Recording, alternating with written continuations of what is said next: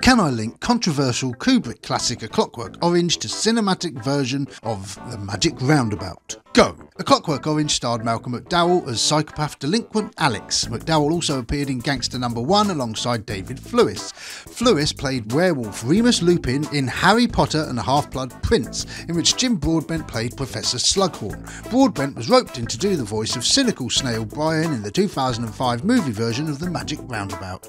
I've only gone and Roddy done it. Challenge me in the comments, folks.